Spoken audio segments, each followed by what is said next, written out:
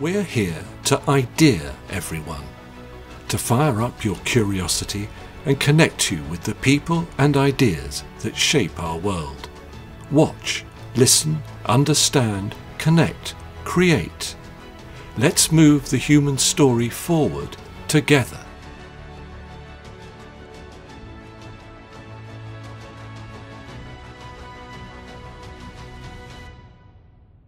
Hello and welcome to The Poetry of Science, a podcast which provides insight into new scientific research via the medium of poetry.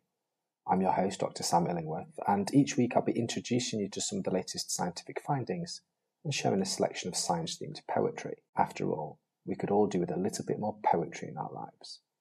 In this episode, I'll be exploring new research which has found that insects can contribute to atmospheric electricity.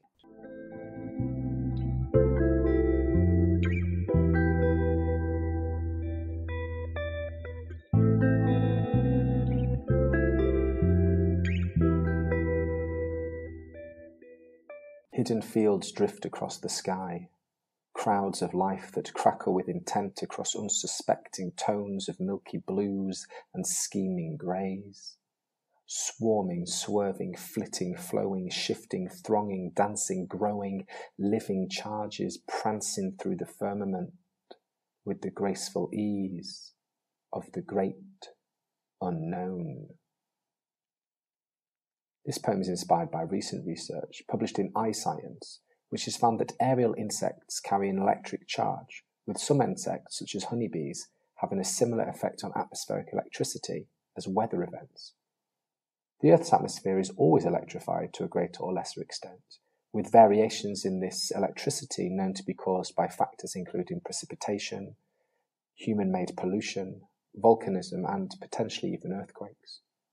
Given their ubiquity in the global atmosphere and the fact that many different species have been shown to carry an electric charge, it has previously been postulated that large clusters of flying insects might also provide a significant effect on atmospheric electricity. In this new study, researchers have measured the electric fields near swarming honeybees and in doing so have demonstrated that such swarms can produce as much atmospheric electric charge as a thunderstorm cloud. This research reveals how swarming migrating insects can transport charge in the lower atmosphere, thereby highlighting how large collections of charged insects can contribute to electrical variability in the atmosphere. These findings have various physically and biologically relevant implications. For example, this form of electricity is not considered in any of the current climate models. Given that insects are not the only source of biogenic charge in the atmosphere, birds and microorganisms also carry electric charge. This research further highlights the need for interdisciplinary research into the dynamic electrical interactions between physical and biological entities in the atmosphere. Now that you've heard the science, let me read the poem to you again. Hidden fields drift across the sky, crowds of life that crackle with intent across unsuspecting tones of milky blues and scheming greys.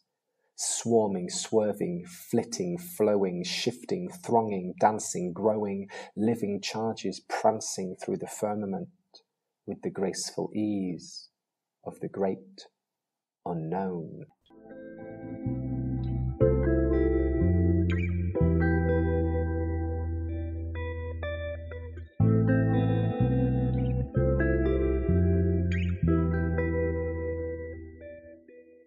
In this section of the podcast, I'd like to share a poem written by another poet on a topic related to the science that has been discussed so far.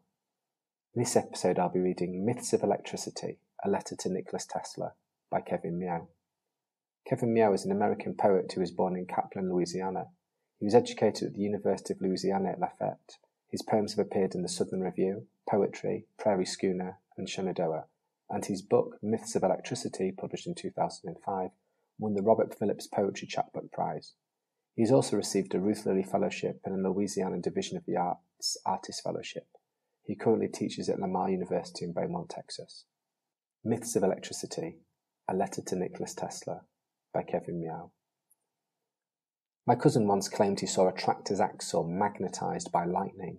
I've heard too of field hands found scorched, the coins and keys fused in their pockets, heard how splintered bolts can burn a person's silhouette into the wall or sizzle through miles of pipe and power line to set whole towns ablaze. No wonder you bowed to such a god, believing clouds housed fires brighter than Christ. But what terrible and radiant angel did you invoke when voltage arced from the spinning coil? Jehovah gorged himself on holy madmen until their limbs went thin as a kindling sticks. How were you different from them, penniless, half-starved in your apartment and talking to phantoms? You often said the soul, like breathing, is a function of the flesh, said the body's mysteries veil more machinery, yet you bent to the shimmering scripture of science, saw a heaven that crackled with static and starlight, and you paid, just like all those raving saints, the cost of conjuring your insatiate God.